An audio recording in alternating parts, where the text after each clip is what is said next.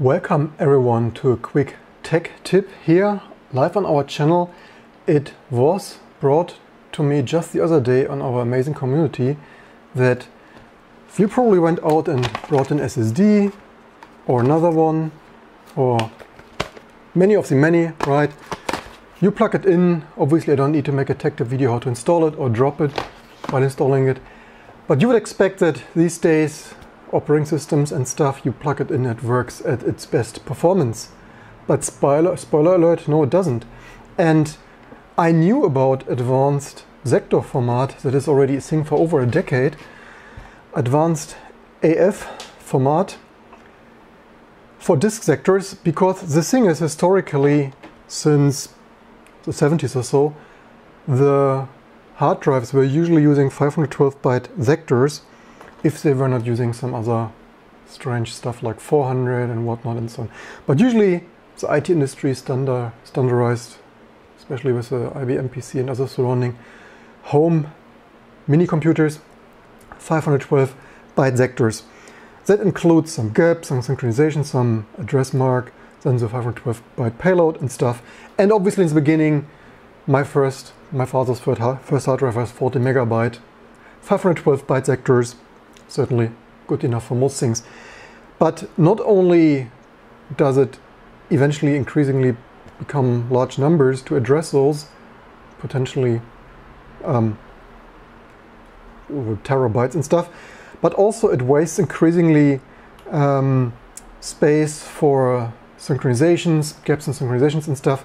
So compacting that to 4K sectors actually not only improves addressing potentially for 32-bit but even 64-bit processors for gigabyte and terabyte or exabyte marks, but also efficiency, right? And while eventually this advanced vector format, sector format was invented for improving efficiency here, also then with shingled magnetic recording, right, where the hard drive anyway needs to override multiple sectors or tracks for this even more efficient yet less performance coding.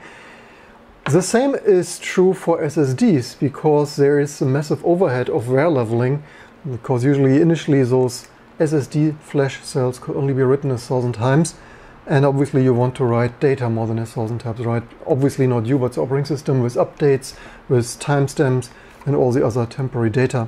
So with SSDs, while the initial thumb drive SSDs died quickly, like when you wrote 1,000 times, right? Remember the very first USB thumb drives from 20 years ago?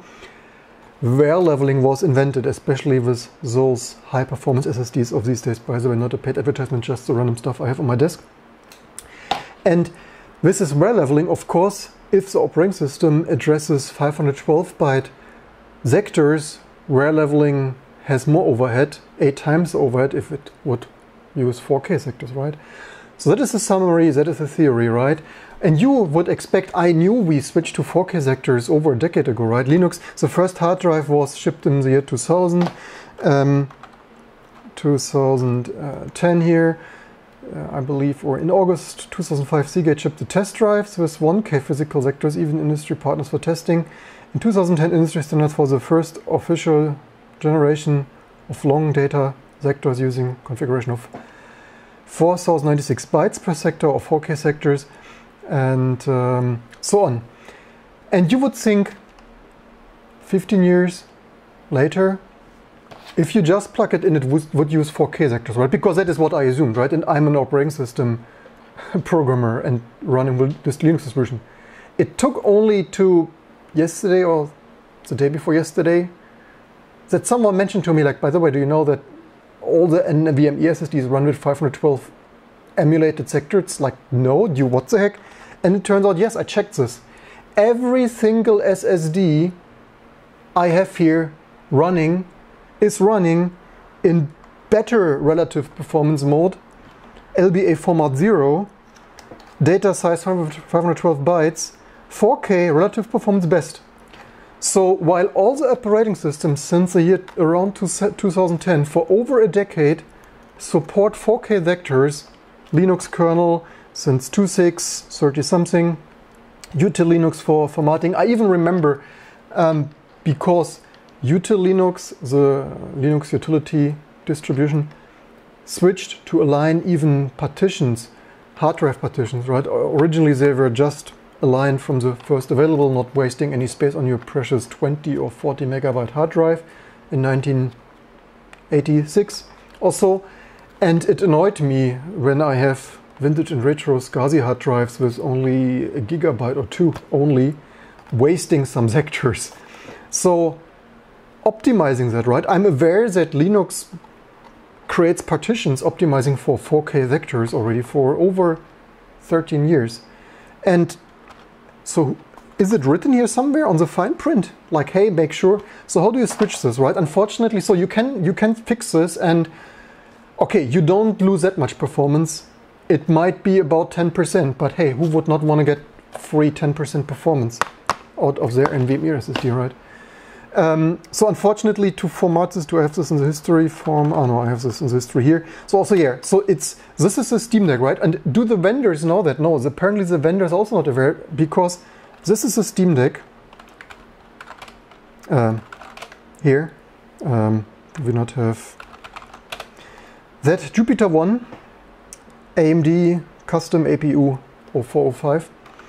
And so how to query that, right? So NVMe a Linux command line utility for NVMe ID namespace -h will print that out for you, including LBA format 0.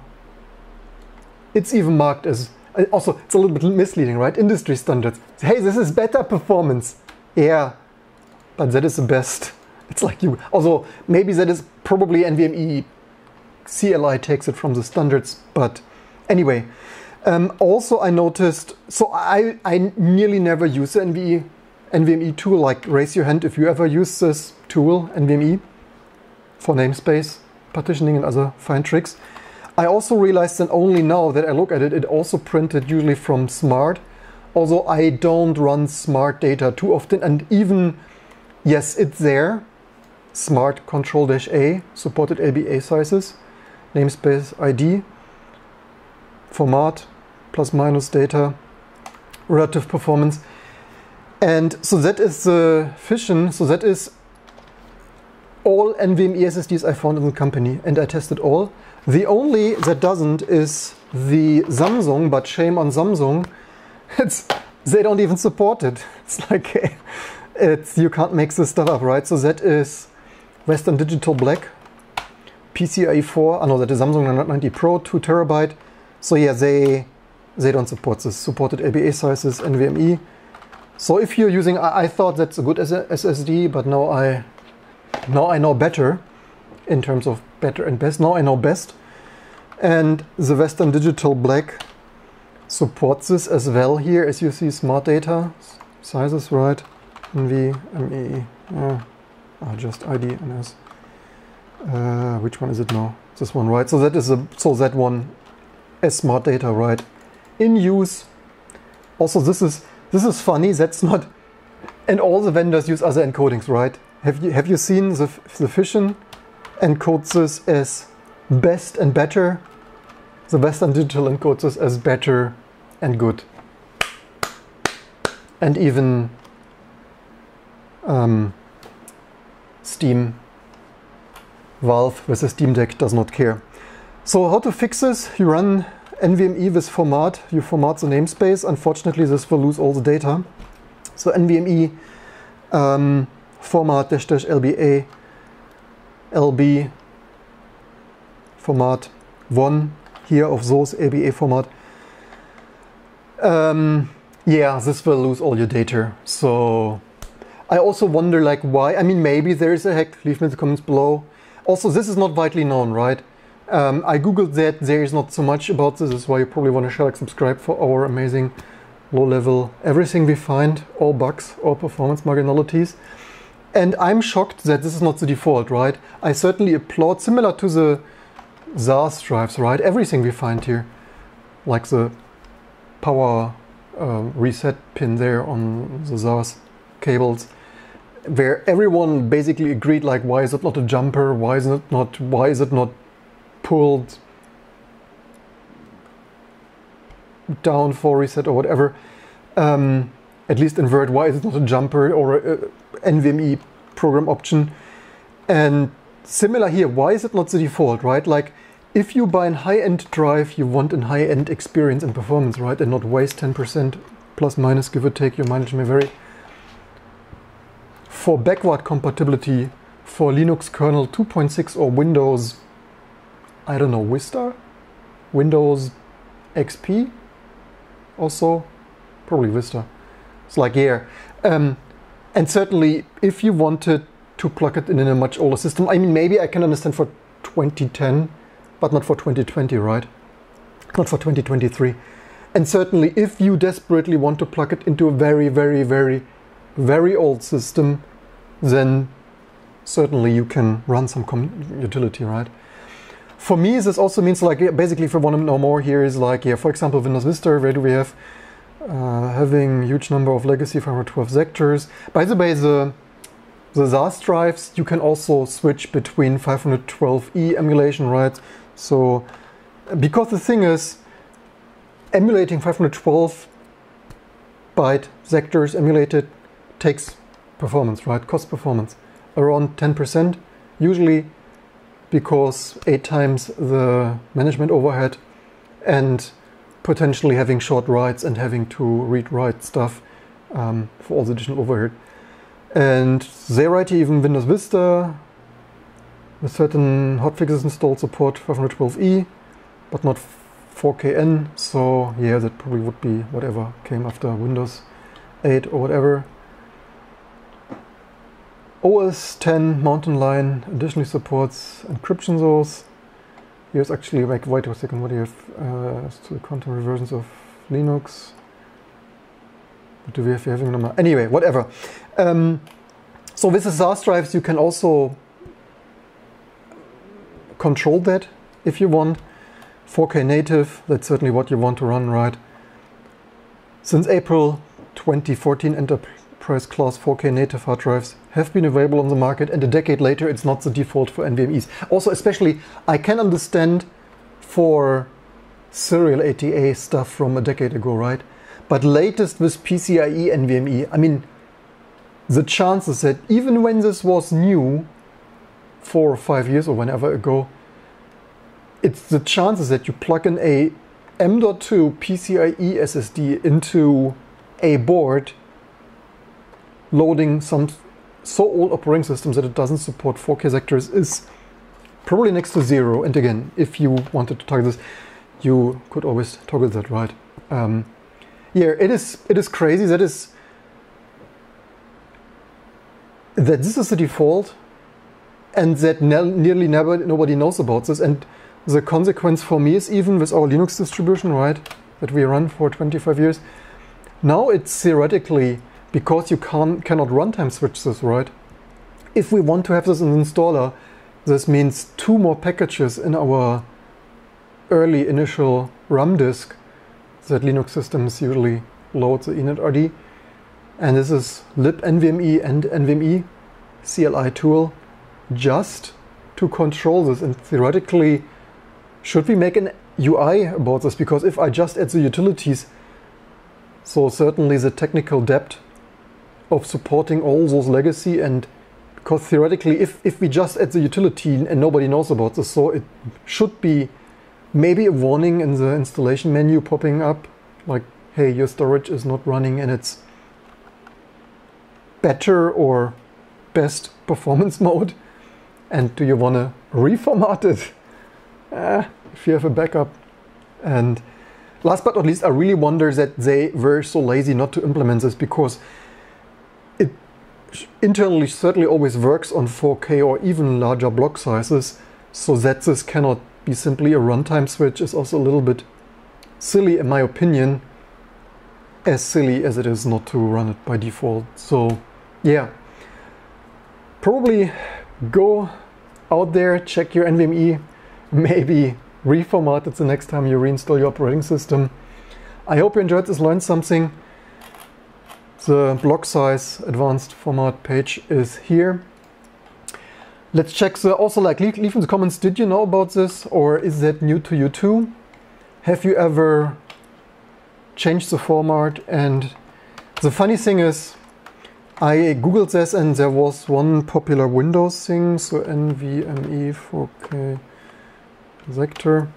Let's see if, like, as you see, not very much. It's like, these are the top results. It's like, go, share, like, subscribe, tell your neighbors, friends and family about our channel. This tech power-up is of course funny, of course, because people like, is there really difference? Like, yeah, YOLO did reinstall, didn't notice much of a difference. It's like, yeah, I mean 10%, like NVMe is snappy, and 10% difference. Like, obviously if you just boot Windows and run a game, of course you will not notice 10% snappy of snappy. It's like, it's good or better. In that terms here, good or better. It's like, yeah, you had good and now better performance. Of course, you only see this in embarrassingly IO load benchmarks, like compiling our Linux distribution. But then, of course, you want all the performance right. Installing, like compiling 32 threads or 128 threads, RAID zeroing a couple of NVMe drives for like 10 gig a second throughput. It's like, yeah, obviously you want 11 gigabyte instead of 10 gigabyte throughput of your 3-drive RAID 0 array. Anyway, quick comments here. Trap exits. Trap exit says most drives still use 512 by default. Some USB drives will present 4K, but underlying device 512, even enterprise. Yeah, and you can switch this if you want. Now we know. Recently had to change second drive NVMe Intel. Like, yeah, I've not yet. Theoretically, I should have checked this. By the way, this looks so. You probably want to subscribe to my OnlyFans for the hottest tech photos daily. Recently invested into a nice, like, look at this. This is not a beauty. If that is not, then I don't know what is. 960, I believe, gigabyte of precious Intel 10. I've not tested that because my PCI adapter is not hot plug, so I will test this soon. I have that here for test setups and storage area network build out, and probably I will drop a comment when I have time to test this. Eric says, in Arch Wiki, paid attention, align my partitions properly. And then, yeah, that's what I mean, right? For over a decade, we preciously align our partitions, but nobody told us that this bloody drives usually. Like, leave in the comments below, is there one manufacturer, which probably there is not, probably they all fear compatibility, right? The worst thing having to do with customer support, and the one Joe user customer plugging it into a Windows XP machine and it doesn't just work, right? So obviously they all switch to 500, they all opt to 512 emulated sector size, just so that the oldest stuff humble Joe user could find in their basement would still work and not bother their tech support or worse, RMA stuff. Eric says for them it shows good 512 byte and better 4K. Yeah, fun. And leave in the comments. I will probably make, as usual, a poll. Let's see how many people knew about this. Now you know.